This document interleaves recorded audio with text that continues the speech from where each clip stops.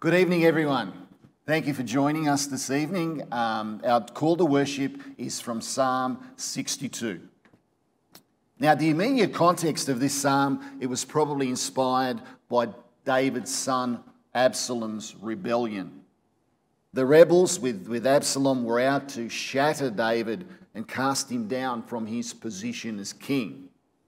And all David could do was basically run and hide and be still and wait silently on God alone, the only true refuge, his only source of deliverance. And verse 5 kind of captures the theme of this psalm. It says, "Let all that I am wait quietly for God, for my hope is in him." Now, just as it was a time for David to be still, to wait silently before God and to hope in him alone, I would suggest that this is exactly how we need to behave in the midst of this situation that we currently find ourselves in. God alone is our rock and our fortress in this period of difficulty, and from him alone our salvation will come. In his own time, in his own way, and according to his own purposes. He alone has the power to deliver us from all evil. And in the meanwhile, we wait quietly and confidently for him to act, and we will not be shaken. I'm reading from the New Living Translation, Psalm 62. I wait quietly before God, for my victory comes from him. He alone is my rock and my salvation, my fortress where I will never be shaken. So many enemies against one man, all of them trying to kill me. To them, I'm just a broken down wall or a tottering fence. They plan to topple me down from my high position. They delight in telling lies about me. They praise me to my face, but curse me in their hearts. Interlude. Let all that I am wait quietly before the Lord, for my hope is in him. He alone is my rock and my salvation, my fortress where I will not be shaken. My victory and honour come from God alone. He is my refuge, a rock where no enemy can reach me. O my people, trust in him at all times. Pour out your heart to him, for God is our refuge. Interlude. Common people are as worthless as a puff of wind, and the powerful are not what they appear to be. If you weigh them on the scales together, they are lighter than a breath of air. Don't make your living by extortion or put your hope in stealing. And if your wealth increases, don't make it the centre of your life. God has spoken plainly, and I have heard it many times. Power, O God, belongs to you. Unfailing love, O Lord, is yours. Surely you repay all people according to what they have done. Lord God, our Heavenly Father, Lord, it is a joy again to gather together as your people under your perfect, holy, inerrant, all-sufficient word. Father, to just be filled again, Lord, with the encouragement, the strength that your word brings us. So, Lord, we just thank you, Lord, for this is one of our greatest of all blessings, Lord, that we can sit under your word and that your Holy Spirit can lead us into all truth. Thank you, Father. Father, thank you for every person out there watching this evening. Father, we pray that your Holy Spirit will lead us to apply your word in our own circumstances, and there are probably many, many circumstances out there, many, many needs at this time. And Lord, we know that you do not abandon us in our need. Lord, you comfort us, you strengthen us. Sometimes you chastise us, but it is all for our own ultimate good, because you are a good Father to us all. So Lord, we commit this evening to you, Lord, the preaching of the word, Father, everything that's said and done. Lord, we ask that you would bless in Jesus' precious name to each and every one of us. Amen. Well, church, we now come to share in the word, hear from God through the preaching of the Word, can you please open up to the book of 1 Thessalonians? Last week we started our series. In the book of Acts, which begins our preaching through the book of 1 Thessalonians, because in Acts we saw the gospel go to Thessalonica through the missionaries. We saw the church start, and then it's to them later that Paul writes this. So we'll open up to 1 Thessalonians, very keen to preach through it. We've titled this series, How You Ought to Walk. We see in Thessalonians just a great example for the church. And we see as well Paul commanding them how they ought to walk. And so from this passage, this letter, we will receive much instruction, example, encouragement, exhortation, and rebuke on how we as Christians in a local church should be living and walking. So this is exciting. Before we do, I want to encourage you, download our app. That's where you're going to be able to get it's free, and all our teaching content is on there, but also notifications will come through there. And especially, I want to suggest that because there's a section on the app where you can put in your prayer requests, and that'll get emailed through to myself and Vic, or you can sign up there and become a member on the app, not a member of church, but a member of the app, and that just lets you get some emails, and your details go onto our list. So over 100 people have downloaded that app so far, which is great, but just encourage you to get it. There's extra teaching on there as well. The most recent one that went up was our teaching series on the defense and the definition of the New Testament canon. A bit of an apologetic for how did we get the books that we have in our New Testament, and how can we be sure that the right ones were picked. So that'll be helpful for you. And as well, on there are the information on the different ministries we have that we want to be engaging in. So Tuesday and Thursday mornings on Zoom, we are praying together.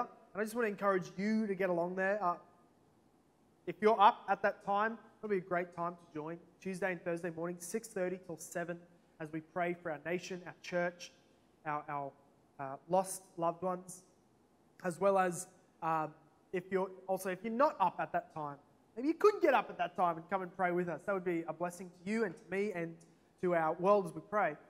But as well, join a fellowship group online, a virtual fellowship group over Zoom, or different groups are joining in different ways. If you're not in one, just message us in, and we'll find one that you can go into.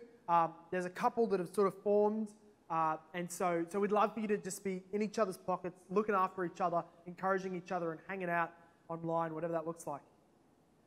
Lastly, Monday night, it is our joy to be going through the book of Knowing God by J.I. Packer and breaking down each chapter, looking at what scriptural lessons of theology and practice in our life practice we can learn from J.I. Packer. And I'm teaching that, so please join us on Zoom. If you want to join and you're not in our Facebook group, message us. We can send you that link. If you want to be a part of Hope, then message us and we can add you into our Hope Facebook group, that private group. Otherwise, check us out on Instagram and Facebook to get all our content going there. So 1 Thessalonians, let's open up here, and I'm going to read our section today, and then we're going to break it down as we go back through it. Today's sermon is entitled, The Power of the Gospel. And we'll start in chapter 1, verse 1. This is the word of the Lord. Greetings, Paul, Silvanus, Timothy, to the church of the Thessalonians in God the Father and the Lord Jesus Christ. Grace to you and peace. We give thanks to God always for you, constantly mentioning you in our prayers, remembering before our God and Father your work of faith and your labor of love and steadfastness of hope in our Lord Jesus Christ. For we know, brothers, loved by God, that he has chosen you, because our gospel came to you not only in word, but also in power, and in the Holy Spirit, and with full conviction. You know what kind of men we proved to be among you for your sake. We're going to go from verse 1 through to halfway there in verse 5, and may God bless us as we do this. I wanted to ask the question tonight, as we see the triumph of the gospel in the book of Acts, as it powers on and cities are turned upside down and the gospel flourishes. Churches are planted and grow, but never without opposition. Always the devil is attacking the glory of God on earth, which is the church, his bride, most beloved possession in existence. But we saw that last week, the journey, the second missionary journey of Paul, Silas, and Timothy as they went and planted churches. They went to Macedonia, planted there, especially in Thessalonians, among the Thessalonians. Well, it's encouraging. I want to just be encouraged by that for a moment, that all the toil and all the difficulty that we read of last week that Paul went through with his men, the suffering, the imprisonments, the beatings, the riding hundreds of kilometers, the being rejected from cities and cast out and not allowed to come back, all of this happened, and yet, as he writes, Paul, Silvanus, which is another name for Silas, we can just use that word, as I probably accidentally will, Paul, Silas, and Timothy to the church of the Thessalonians. This is exciting. And at the end of all of that, they did produce by their labor the work of the Spirit, the grace of God, the work of the Word. There is a church in existence in Thessalonica because of their work. At the end of it all, he sends back Timothy as he's down in Athens. He sends Timothy, go to Thessalonica, find out, is there a church in existence anymore? Are they all dead? Did they all depart from the faith as the Jews persecuted them? Or are they there in truth and in love, in hope, faith, and love? And Timothy comes back and gives an amazing report, saying to Paul, yes, they're alive, they're flourishing, they love Jesus, it's amazing, our work had productive effect in that city. So this is exciting. Paul, Silas, Timothy to the church of the Thessalonians. Now I want to ask, what is the power of the gospel? We're going to be asking some questions about the power of the gospel because there are so many ways that so many fools and so many people who are just maybe ignorant and blissfully ignorant, or people who aim too high and define it wrongly, will define this in an incorrect way, that the gospel power in the church. And we heard quite helpfully from Vic last week in the morning about false ways that churches attempt to have an influence and attempt to display and walk in power. There are all sorts of ways that people chase miracles and chase social, city-changing social gospel directions. And we just want to put all that to the side and say, what does the Scripture say? What is it that, and we're going to be asking these questions. What is the source of gospel power? What is the effect that gospel power has upon people? What is the certainty of that gospel power to work? And how does gospel power look as it's operating? We're going to ask these questions because these are good questions for Christians to want to know. Maybe you're new to the faith. Maybe you've been walking in with Christ for a long time, but you're new to this church. Maybe you just love reading Scripture. You've gone through 1 Thessalonians before, but we're going to be asking the question, what is this power of the gospel? How does it work? What does it look like? What's the source of it in all these ways? So join with me as we study. Look at the end of verse 1. And point 1 tonight is, what is the source of gospel power? Well, Paul writes to the church of the Thessalonians in God, the Father, and the Lord Jesus Christ. The power, the source of this church, the reason that it can receive so much affliction, the reason it can be attacked so young. It's almost this picture of this church as it's just been born, a fresh new baby, and the Jews and the world around are trying to kill it. It's like Moses from the Old Testament being born right at the time that Pharaoh had promised to kill every newborn male. He's born right into that terrible, treacherous situation, and so it is with the Thessalonians. Their church was birthed and now newborn, sitting on the table with enemies surrounding, trying to kill them. What made them survive, thrive, and stay alive to the day that Paul would be able to write to them? It was the fact that this church is in God the Father and the Lord Jesus Christ. It's not a matter of location, but a matter of union. They were those who were at Thessalonica, but they were in God the Father and in Jesus Christ. This is not just a matter of location, but life source. The source of all sustenance, the head of their church, that which is able to keep them from falling is God. And that is a church in God that has gospel power. A couple of things about the Thessalonians. They were a young church, less than a year. No matter, Paul was a very short time, anywhere from 2 weeks to at most 6 months in Thessalonica, and it was only a few months later that he's hearing about them. This is a church that is very young, so not lots of mature, aged believers here. So that they've been a church, they've all been Christians for less than a year. Imagine those members' meetings, right? You think your members' meetings get a little bit heated. Imagine if nobody here was more than a year old in Christ. I would pay to see that. I would love to sit in on one of those meetings. Nonetheless, they're a young church. They've all got new relationships with each other. They weren't friends before this. In fact, they are from very different cultural, economical situations. Some of them were Pharisees, right? Learned, teaching Jews from the synagogue. Some of them were Gentiles, worshipping demons, sacrificing their firstborn to their gods of the time, right? This is from opposite ends of the spectrum. Some of them were political leaders, some of them were slaves, and they're all in this one church. This is glorious, but it's messy. And they came about amidst affliction and persecution. All that they knew of the Christian life was opposition. They were not struggling with gospel clarity. They knew the gospel well, but there was confusion on some other theological points, including prophecy. There seemed to have been a bit of a mess around that back in chapter 5. And so there's a lot that's not going well for this church. I would even say that their elders, they have elders who have been saved for less than a year, who came into their job in quite a mess of a situation, so much affliction against them. So this is not a church that you would put all those things on a checklist when you're looking for your ideal church.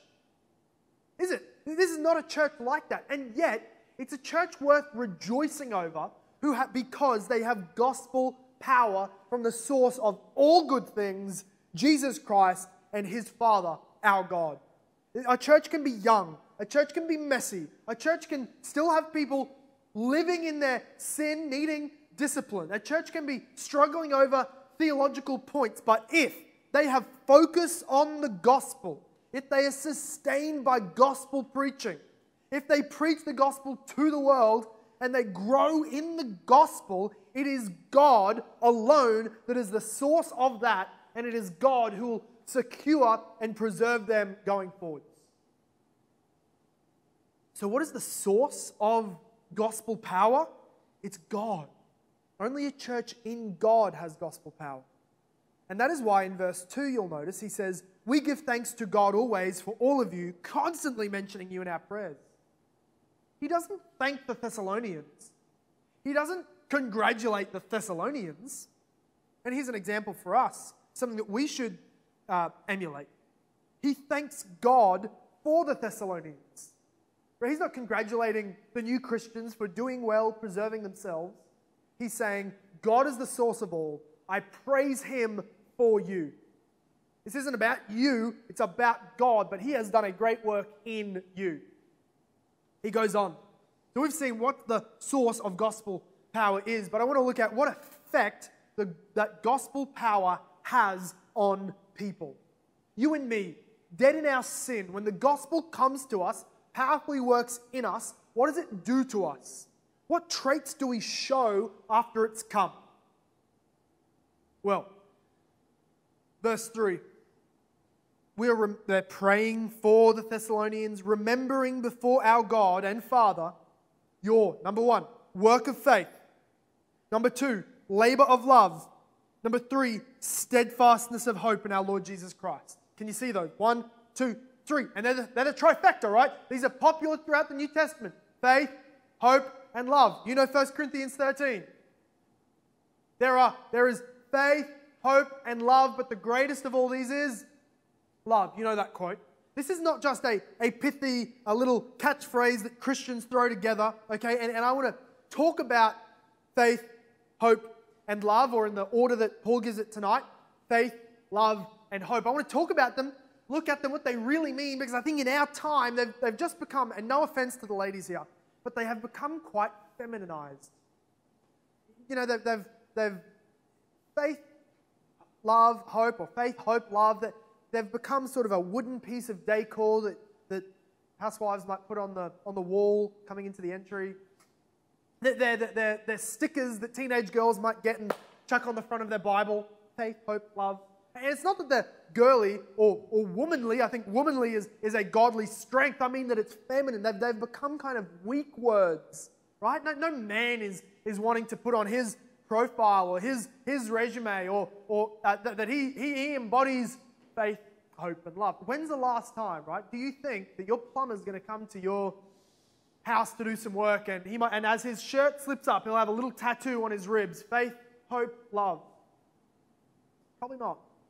Probably not a common one for manly men. And I think that's a problem. I want to look at them and show how faith, hope, love are strong, demanding, godly, wonderful, powerful traits in order to embody. Let's look at this.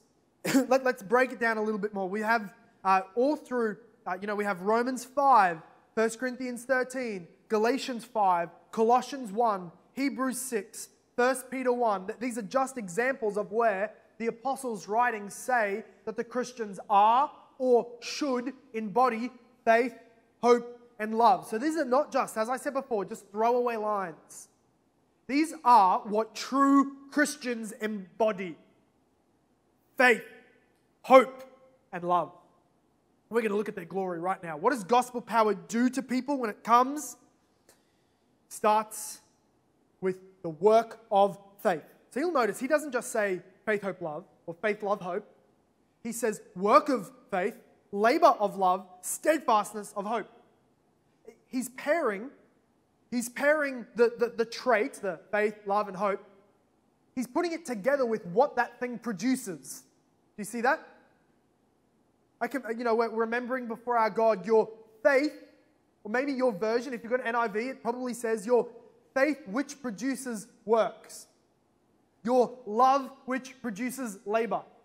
Your hope which produces steadfastness. And that's a fair way to translate it.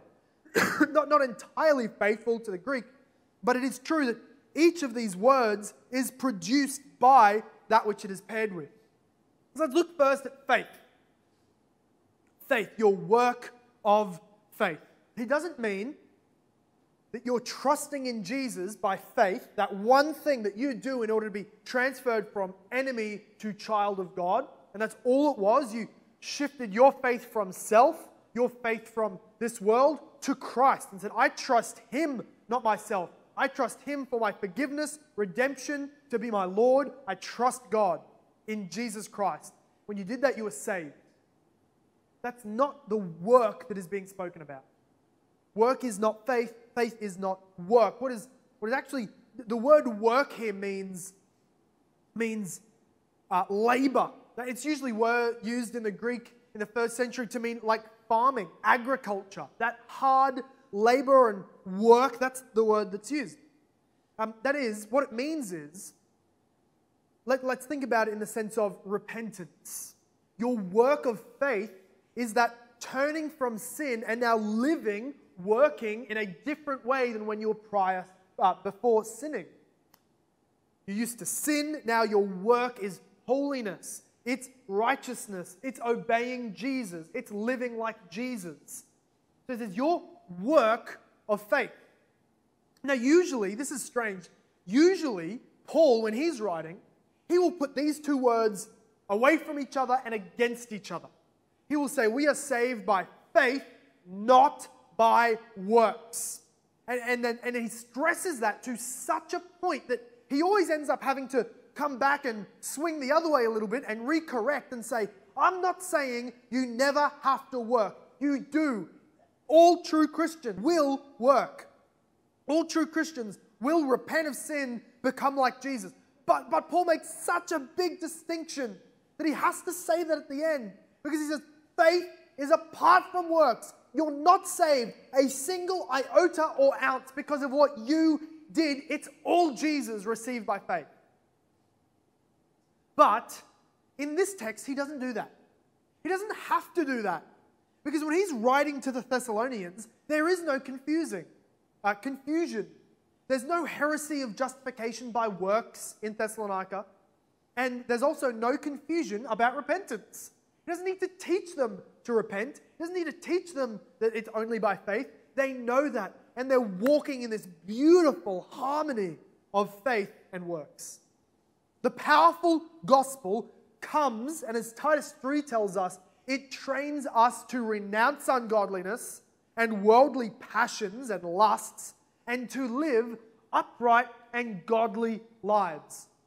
So if the gospel has come to you and you believe, you've had faith, you've believed, but your life has not left your sin, has not walked away from unrighteousness, you still sit there in it, living amongst it. You, friend, have not experienced the true power of the gospel, but only a half gospel. And a half gospel does not save you. You need the full gospel, the powerful gospel of repentance from your dead works and coming to life in good works towards Jesus because you had faith that is apart from works. So he commends them on that, and it is to be commended. And then he says the labor of love. Labor of love. This word labor, this is not an easy-going word. Its Greek word means labor, toil, fatigue, to the point of weariness. Okay, imagine you've run a 10K. I've never run that.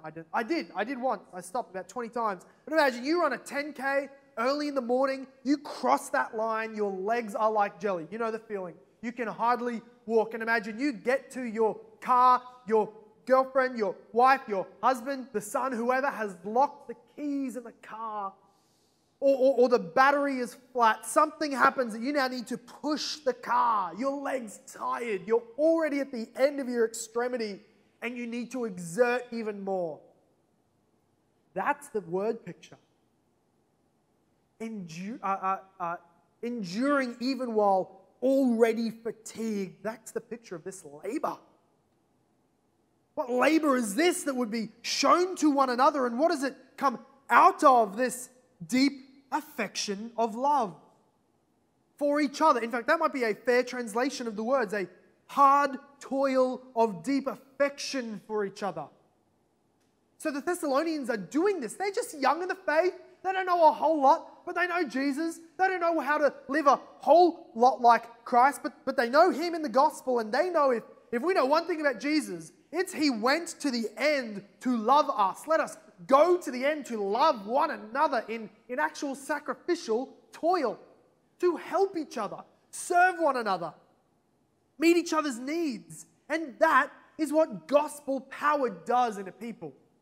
Right? You and me, we are so naturally just bent towards our own selfishness, what we want, what we desire, what we deserve, what we want to make ourselves comfortable. And when the gospel comes in and shows us that for our sake, Christ became poor, for our sake, Christ labored hard, for our sake, Christ loved and gave His life for us, we simply are changed from the inside out to realize, I love my brothers and sisters. Don't know them that well in Thessalonians, right? They haven't met each other a whole lot of time ago, 6 months maybe, but they know they love each other.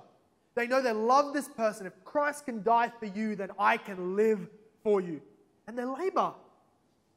And that's just one of the very easiest things to do in the Christian life, is say that I don't labor lots. I don't break a sweat for my brothers and sisters. I don't go without in order that they can have. I don't do something sacrificially, but I do speak nicely. Friends, that's not love. That's not love the way that Paul thinks of it. Labor and love are the two sides to the same coin.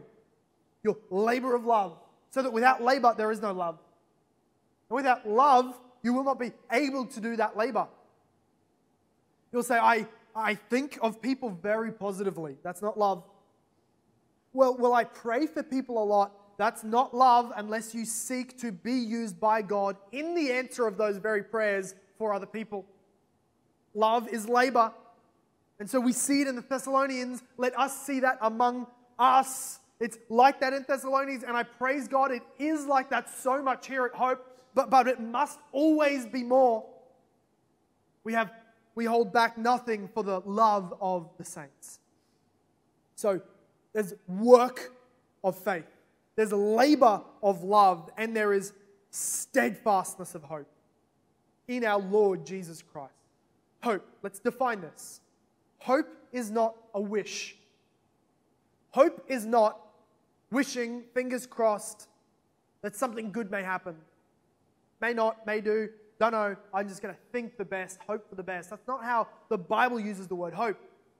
Hope is an assurance about something, being sure about something in the future that we just can't see yet, but I know it's happening. That's hope.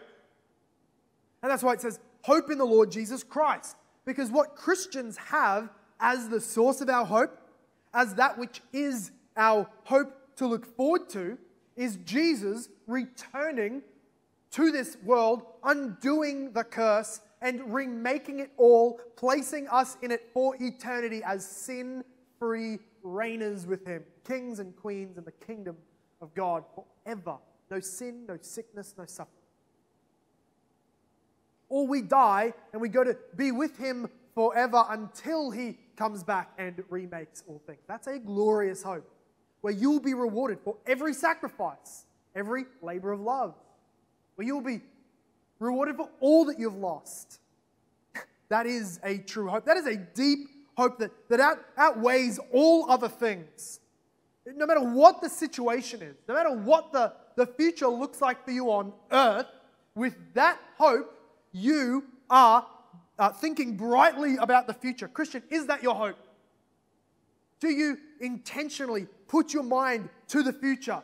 Intentionally put your mind back to the cross and intentionally think, no matter what happens, no matter what I lose, no matter what I sacrifice, Christ died for me. He's coming back for me. The future is golden. Let me live for Jesus.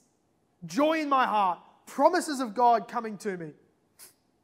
The reality is when the gospel comes, it promises us what happened on the cross, and it promises us what's going to happen in the future.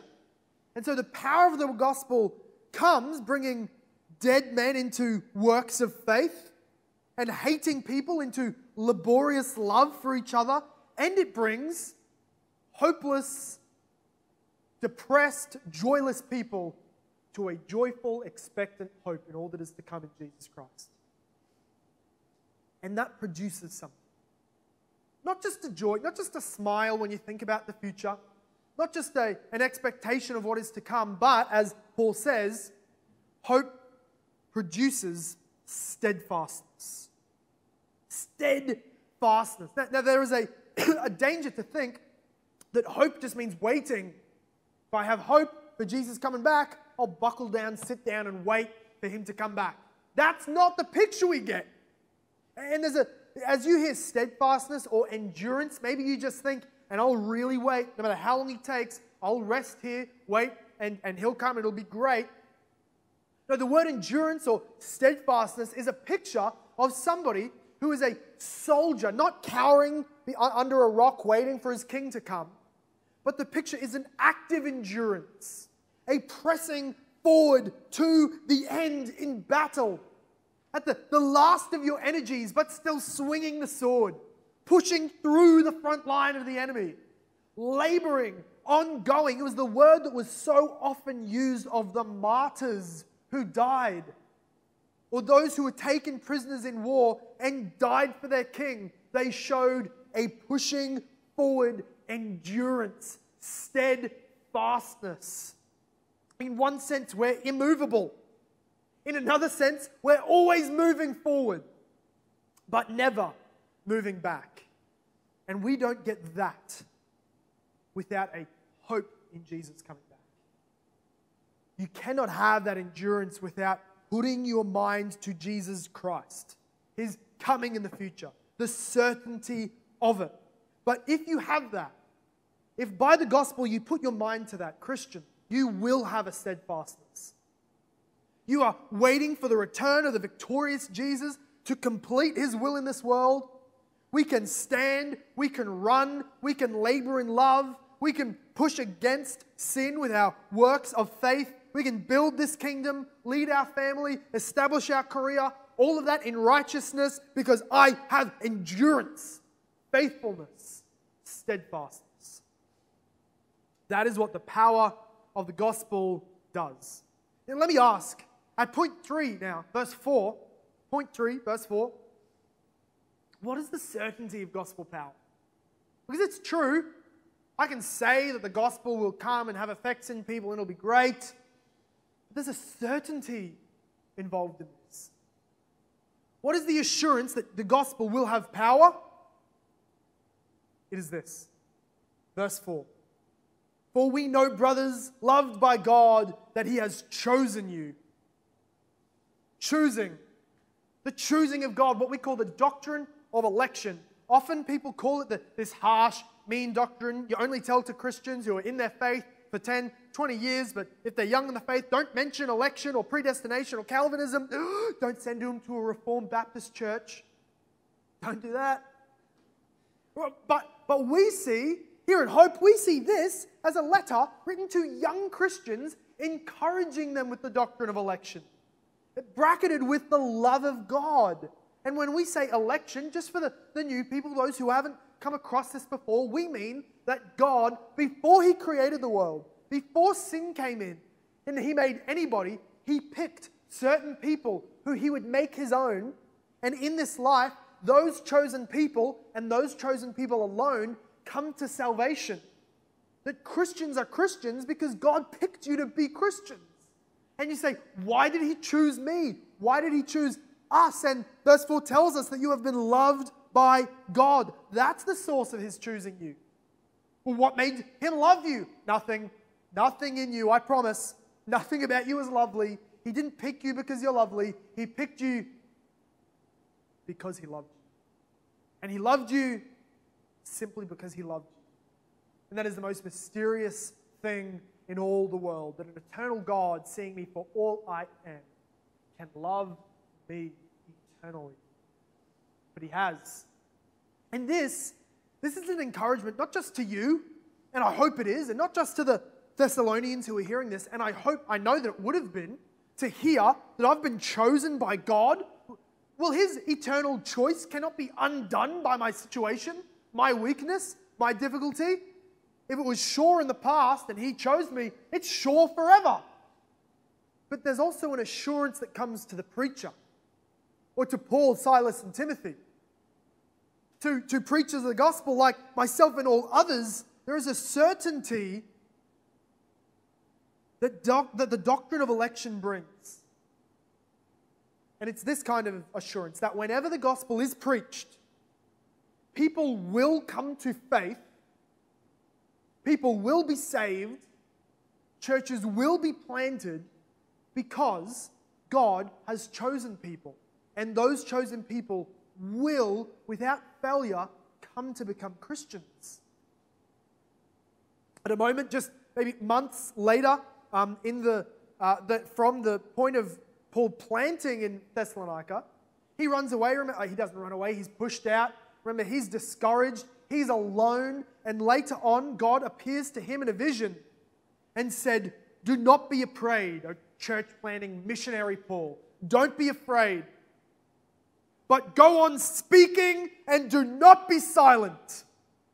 This is when he's in Corinth. Do not be silent, for I am with you, and no one will attack you to harm you, for I have many in this city who are my people. God's telling the gospel preacher Paul, don't be discouraged, keep on preaching in Corinth, where they hate you, where they're attacking you, keep on preaching, because I have chosen people who I have elected. They're here, they just haven't been saved yet. Stay here, preach, people will come to faith. And the next line says, and Paul stayed a year and 6 months, teaching the word of God among them. And people came to faith. That Paul, encouraged by the doctrine of election, could push through all things knowing God's people will hear God's voice and come to God's salvation, come to God's church, and God will get the glory. He is the source of this gospel power. And doctrine of election, his eternal love is the certainty that gospel power will take its right effect at the right time on the right people. That's the truth. If you were here, you would have just amened that. I know that. Number four. So we've seen the source of gospel power is that a church is in God the Father and Jesus Christ. We've seen that what the gospel power does in people is create works of faith, labors of love, and steadfastness in hope. The certainty of that is the fact that God has chosen his people. But lastly, what does the gospel power look like as it's operating? How does gospel power work? Well, we see this in verse 5. And this is how he knows they are chosen, they are elect. Because our gospel came to you. Now the gospel goes all around the world and to many different people, even in the book of Acts. Even in the same city of Thessalonica. Many people heard, but they came to faith. There is a difference. This is how gospel power works. Our gospel came to you not only in word. Right, not only in word, but let me say, first of all, it did come in word. This shouldn't be said today. It shouldn't have to be said today. I shouldn't have to distinguish this, but friends, we do.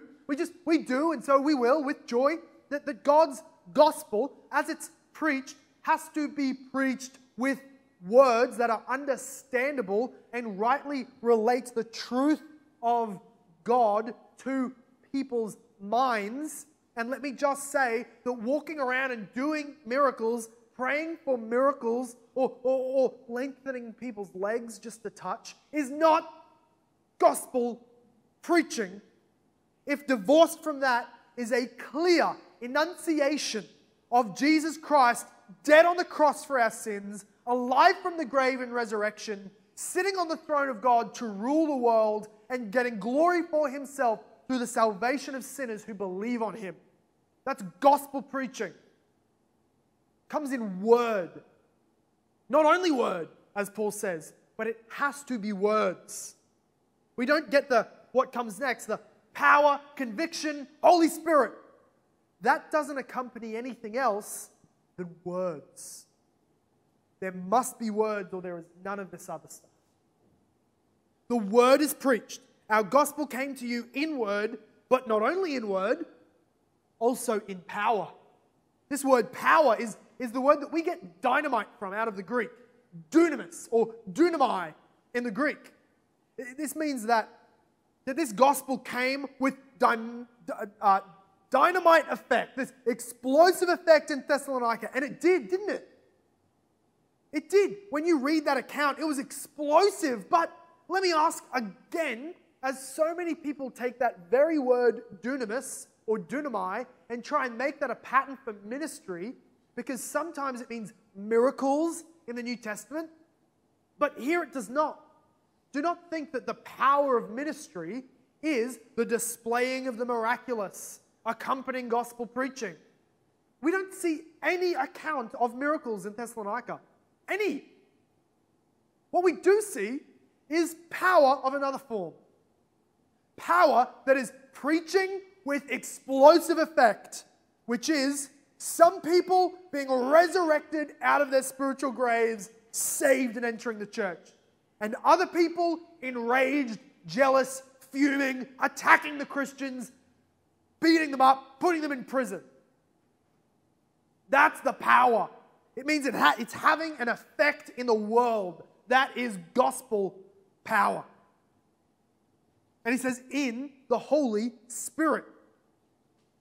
Because the whole gospel preaching and any hope of power is powerless, is hopeless, if the word preached does not come with the Holy Spirit's empowerment. It is true that the word is powerless. It remains the letter that kills, as Paul says, if the Spirit does not bring it to life. The Holy Spirit is the member of the Godhead who opens people's eyes to believe the gospel. And so if the gospel comes and people are not made alive by the Spirit, then it only enrages them and turns them into enemies.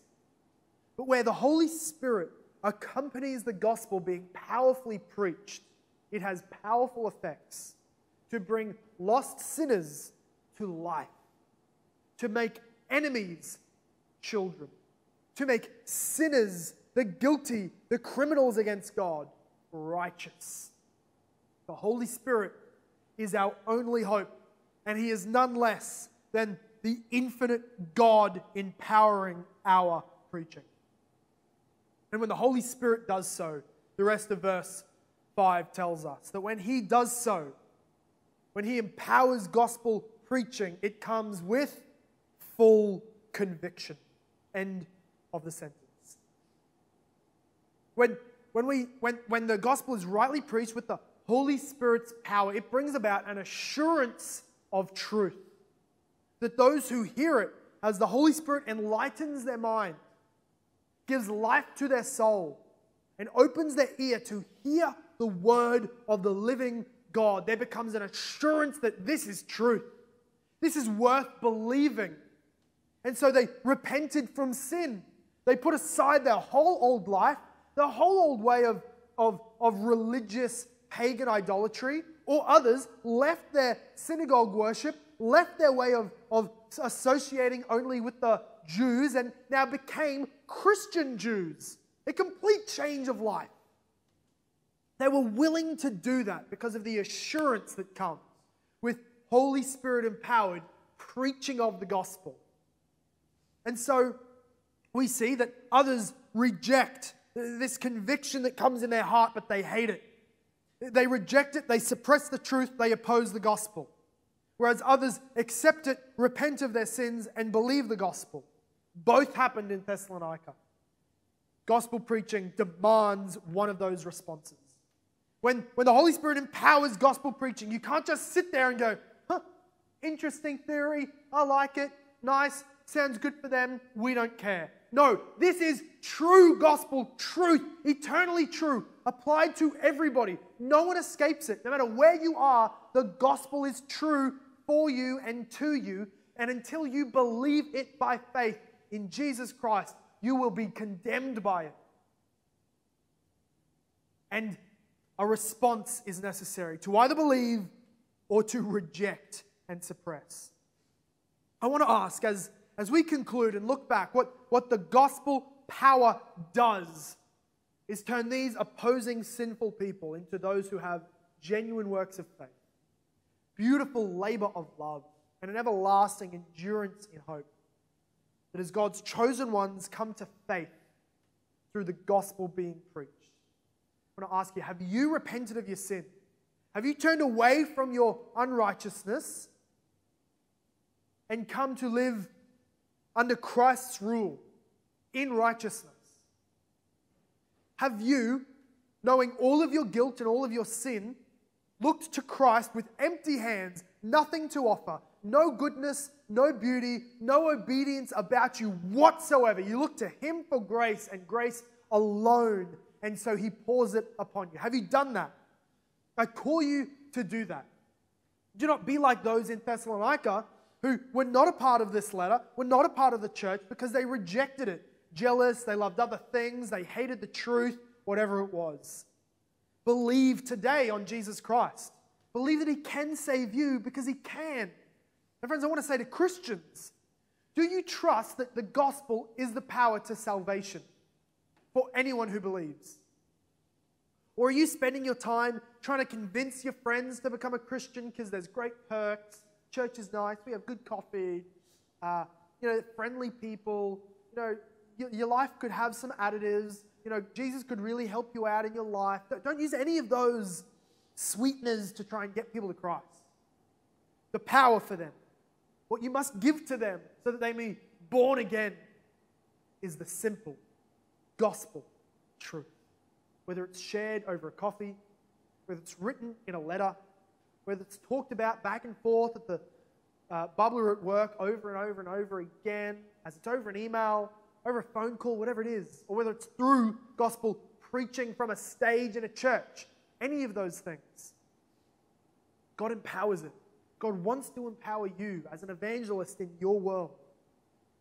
The gospel has that power that is needed. And I want to ask you, where do you run? Christian, where do you run when you need assurance? When you feel like you've given into temptation, when you've failed again, when you've been a coward, when you've yelled at your family again, when you've given into that anger, when you've gossiped yet again, when you've been ungenerous and you missed an opportunity to help, what do? Do you run to the law? Do you run to your old way of thinking that if you obey enough, fix enough, do enough, God will be happy with you again? Do you try and just beat yourself down with the law? Do you try and do enough in order to get your assurance back? Or do you go practically, intentionally, remind yourself of the gospel truth of Jesus Christ? Because in that gospel, being remembered, there is power to the soul. There is refreshing to the sinner. There is energy in your spirit that comes from the gospel. No, nothing physical, nothing tingly, not promising that, not even promising emotions. I'm promising a sense of gospel assurance.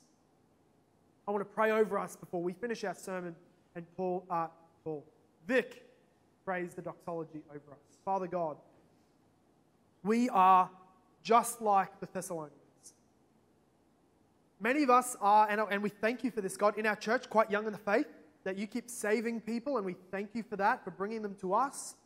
God, we thank you that we have quite a mix of people in age, race, culture, economy. God, we thank you that you have brought us through troubled waters before, but we are definitely standing in your gospel, and that is you to be praised for it. We thank you for the similarities we can look at in Thessalonians. We thank you for the example they give and the exhortation that you give to us through this book. Through the Apostle Paul, just as he wrote to his beloved brothers and sisters back then, we feel and hear his love through these pages. And we see your fatherly hand, O God, speaking to us, reminding us, rebuking us. Lead us out of our sin. Lead us into fullness of obedience. And for those who are not yet Christians, Lord, lead them out of their sins and into faith to believe. And then lead them out of their lifestyle of sin. May we, God, trust no other ground, look to no other source of strength than you for us in Christ, the gospel. Bless all of this to your glory and the fame of your name. We love you, Lord, and thank you for the word. Amen. Well, thank you for that word, Tom. Always encouraging, and we just trust that Lord will use that word to bless and encourage you, every one of you who are out there watching. And as we now sort of go our own ways, our doxology comes from the book of Numbers. It is the Aaronic blessing, the beautiful Aaronic blessing. It starts in verse 22. And the Lord spoke to Moses, saying, "Speak to Aaron and his sons, saying, Thus you shall bless the people of Israel, and you shall say to them," and I say this to us as well, "The Lord bless you and keep you. The Lord make his face to shine upon you and be gracious to you. The Lord lift up his countenance upon you and give you peace." So we leave you with that. We trust that you will have a great week coming up, that in all of these things, Lord, that you will see the Lord at work and that you will be blessed and encouraged. Keep in touch with each other, and we trust that we will catch up with you either during the week or again next Sunday. God bless each one of you.